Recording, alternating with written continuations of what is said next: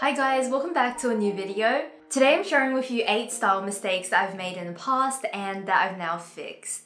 So as a content creator, I create 5, 10, 20 outfits sometimes in a day, and there are definitely some mistakes in there. So I wanted to break it down a little bit and share with you my tips on what kind of mistakes to avoid. I use the word mistake, however, these are just the outfits that I haven't felt personally great in. They don't really reflect my style or my taste, and hence it was a mistake for me. However, this is going to look a little bit different for everyone, and we all have different preferences, and I think that's what makes things interesting. My very first style mistake is going a little bit overboard with the oversized silhouettes and clothing. I wanted to specifically refer to a couple of outfits I wore with my Uniqlo jeans, and these are like a wide-legged Uniqlo cropped denim. And while I love them because they're comfortable, I like the silhouette, I started to pair these jeans with all of my clothing, and that is where the mistake is. With these jeans, because they are cropped and also quite short, I think that they can look really nice paired with a more fitted top, and I still love to wear them like this. However, because I started to wear them with everything in my wardrobe, I started to mix in a lot of more voluminous tops or more boxy shapes on the top, and by doing that, it just started to look very frumpy very fast. With the 2 outfits that I'm referring to, these are all taken from my Instagram. You can see that it's just not a good silhouette. It doesn't look flattering at all, and these are outfits that I will no longer be wearing going forward. Another fix that I like to do when I'm wearing a very boxy outfit is to go for a nude sandal. And you guys, if you watch my videos, you'll know that I reach for a nude sandal all the time with a block heel. And that is just because it really helps balance a more boxy kind of silhouette, and it does lengthen the leg, make me look taller, and I think it compensates a little bit for the boxiness of some of my outfits. And the last thing that I also like to do is to combine it with more dainty jewelry. I find that the daintiness of the jewelry helps soften the oversized silhouettes, and that's another great option to reach for. Looking at the mistakes in this photo kind of bring me on to my next point, which is not reaching for the right shoe. And we all know shoes can make or break an outfit, and it just is really important to factor it in when you're getting ready for the day. What I used to do is that there'll be the last thing I think about as I run out the house, and sometimes I'll just end up with a shoe that doesn't match the outfit at all. So the fix for this is simple. It's just a matter of thinking about the shoe when you're putting together the outfit. And I've actually brought my shoes up closer to my wardrobe so that I can kind of put outfits together and look at them in the mirror when I'm getting ready in the morning. Another mistake that happens is that I won't factor in how much walking I'm going to do in a day.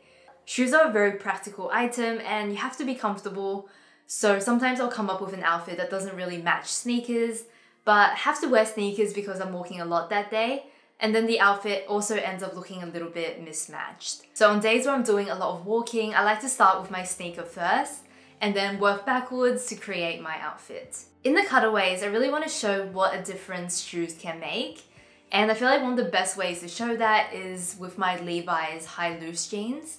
I love these jeans, and wide-legged jeans are super trendy right now, but they definitely don't work with every shoe.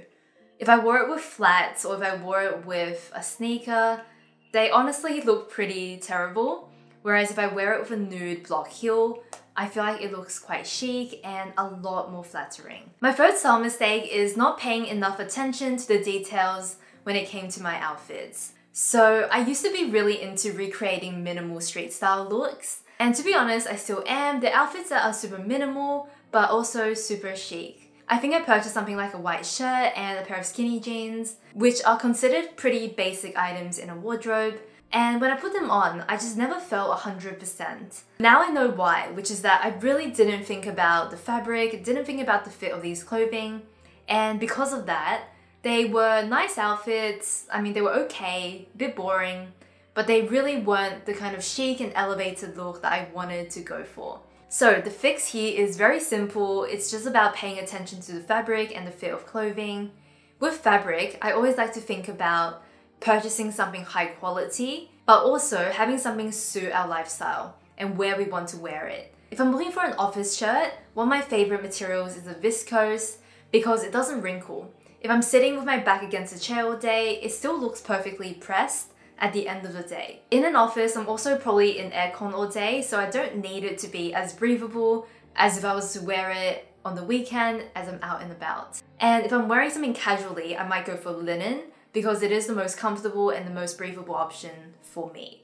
So it just kind of goes to show that where you want to wear this shirt in your lifestyle plays a huge part in the type of fabric that works best for it. Another thing I like to think about is how I'm going to wear a particular piece. So going back to the shirt example, if I was going to tuck it in all the time, one of the things that I'll be paying attention to is how the fabric drapes, because I wanted to tuck in nicely and look very kind of smooth.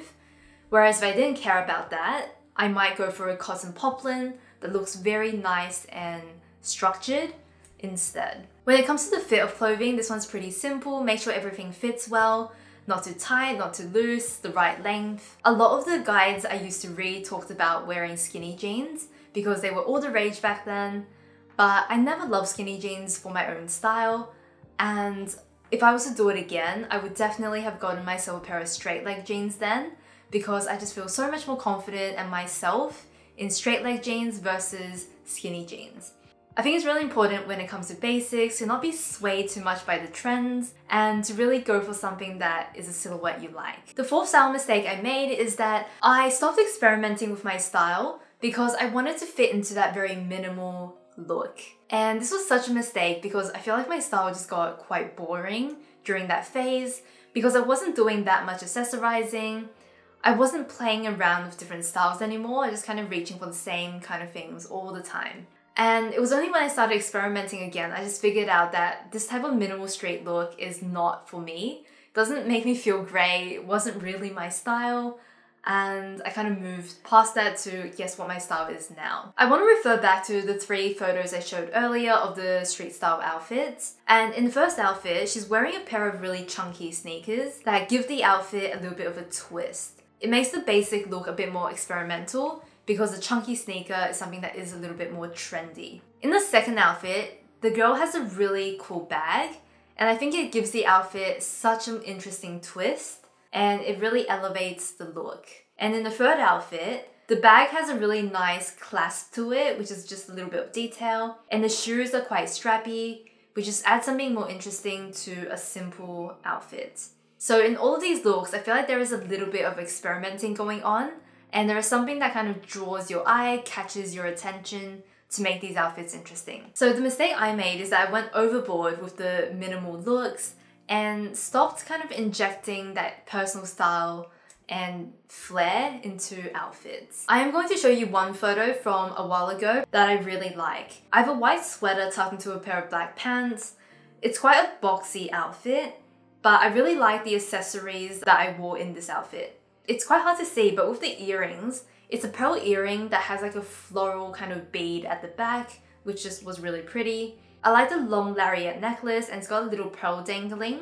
And also, of course, I've got a pop of color bag with a nice chain strap that I think just adds as a really nice accent to a simple outfit. So this is an outfit that feels like something I would still wear, and I love all the accessories going on. With this mistake, I think that it is also possible to do the opposite, where you accessorize too much, in which case I think the rule of taking one thing off before you leave the house applies. But for me at that stage in my life, I really needed to kind of add on a bit more accessories to keep my outfits interesting. In my next style mistake, I wanted to talk about mixing the wrong colors together. So this is sparked by an outfit I saw on my Instagram feed that I really just did not understand. And this was right after lockdown last year, and I think I was just a bit confused about how to put together an outfit. I wore a grey sweater with a brown cardigan over the top, and this is all layered over a red dress, and I have a dark purple test bag.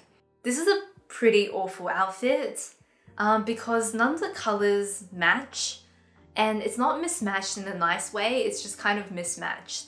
I think because the cardigan is brown and has a little bit more of a neutral, warm tone, it really doesn't match the coolness of that grey cardigan. And then the red is also maybe a little bit more on the warm side, so this outfit just kind of fell apart. So the simple fix to this is, when in doubt, just match cool tones together and warm tones together. And if you obviously feel very comfortable with color, you can experiment more. But when in doubt, I feel like this is a pretty safe option. Another rule that I could have definitely embraced when putting together this outfit is to stick to 3 colors. I feel like there are just way too many colors that don't match in this outfit, and 3 colors would definitely have helped instead of the 5 that I went for. If you guys want to know how to wear color the right way, I did an entire video on how to wear color and how to inject color into your wardrobe, and I'm going to link the video above. I think that video gives a lot more useful tips on how to pair different colors together to fix up this terrible outfit I have on here.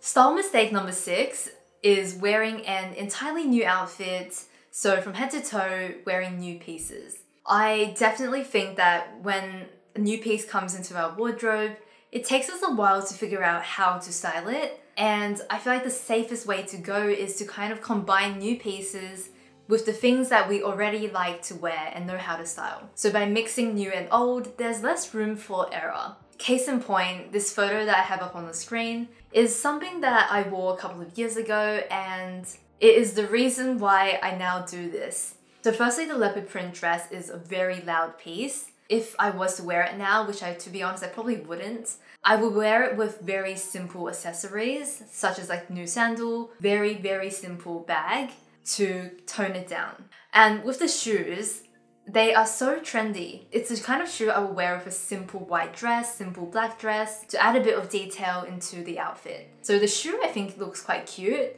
just not with this outfit that is already super loud. It seems obvious now this is a mistake, but I've definitely got into the habit of making sure that with new pieces, I pair it with my basics, with my pieces that I feel really comfortable wearing, to ensure I minimize outfits like this that is just a big mess. You'll see in the cutaways some of my newer pieces styled with older pieces, and this is just to make sure there's smaller room for error and so I don't repeat outfits like this leopard print dress and sandal combination that I wore in the past. Onto style mistake number 7, and that is wearing items that don't suit us. We're gonna bring back the leopard print again because I had seen leopard print a lot on some of my favorite bloggers. I think the person I saw it on a lot was the Anna Edit, and she looks so good in leopard print. I love all her outfits with leopard print, so I decided to dabble myself in this print. This was a huge mistake for me because as much as I absolutely love Anna's style, her style is a lot more minimal, so the leopard print works really nicely with her wardrobe. My wardrobe, on the other hand, is not that minimal. I love more girly pieces paired with minimal options, and leopard print just doesn't work. It's something I can appreciate on other people, but when I wear it, I don't feel that good in leopard print, and it also doesn't match with my existing wardrobe. Since those few weeks of really going wild for leopard print, unfortunately, I have now let go of those things, and it's just not a print I will be dabbling in the future. Well, never say never, but honestly, animal print I think is just not going to be for me. If I was to experiment with another print like this in the future, what I think I did right is this Sezane skirt. This Sezane skirt is in a really muted color palette.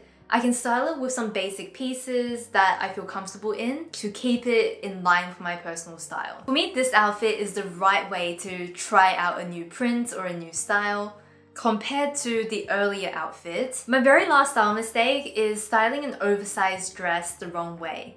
So I'm going to refer back to this very oversized printed dress from Garni a few years ago. With this dress, I didn't love the look of it, but there are definitely ways I could have styled it better. Because this dress is quite long, and because it's got long sleeves as well and kind of covers a lot of my skin, I find that what I really needed to do was create a bit more balance by keeping everything else very light and dainty. I feel like the bucket bag that I styled with it is a little bit harsh. There is a little bit of black in the print, but I still feel like the bag is a bit harsh, and it's actually a little bit too big to be worn crossbody with this outfit. So I would definitely opt for a smaller bag in a more neutral tone to match this outfit. With my shoes, you probably guessed it, I wouldn't go for something so flat because it creates a bit of heaviness at the bottom. I would go for a little bit of a block heel, and I think that it will kind of elevate this look a little bit more. With my sleeves, if I could, I would love to have rolled them up a little bit. I think with this particular silhouette, it was a bit hard because there wasn't much elastic in the cuff, but ideally I could bring the sleeves up a little bit and I think it would make the outfit much cuter. So I'm going to show you a few more of my oversized dresses and show you how I would style it to make it more flattering. So those are my 8 style mistakes that I have made, and as much as these outfits do make me cringe, I definitely do feel like it's through these style mistakes that I've really been able to elevate my style, just by figuring out what works and what doesn't work. I have shared a lot of very bad outfits with you guys, so please feel free to tell me what your worst outfit is or what some of the style mistakes you've made are. And once again, as I said at the beginning, what is a style mistake for me might work really well for someone else, and vice versa. So it really is all about personal style. Thank you guys so much for watching this video, and I will see you next week. Bye.